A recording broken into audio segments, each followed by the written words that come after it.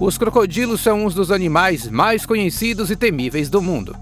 Seus corpos poderosos, mandíbulas fortes e velocidade e agilidade no ataque, juntamente com disfarce incomparável, os tornam um dos maiores predadores do mundo em seus ambientes naturais.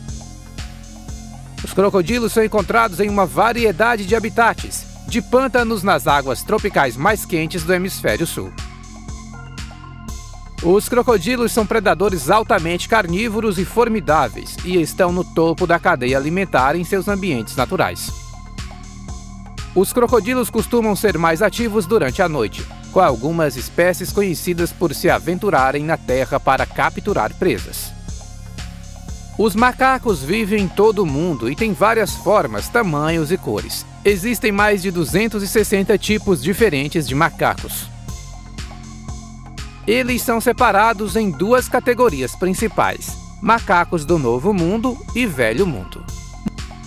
Muitas pessoas pensam que os macacos comem apenas bananas, mas isso não é verdade. Os macacos são onívoros. Isso significa que comem carne e alimentos à base de plantas.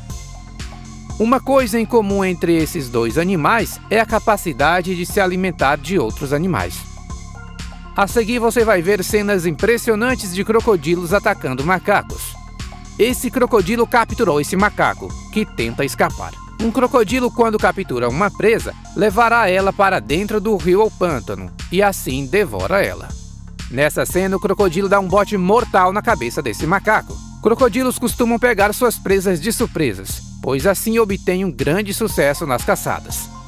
Os macacos tentam ajudar seu parceiro, mas sem sucesso. Quando o macaco for capturado por qualquer predador, seu bando com certeza tenta ajudá-lo.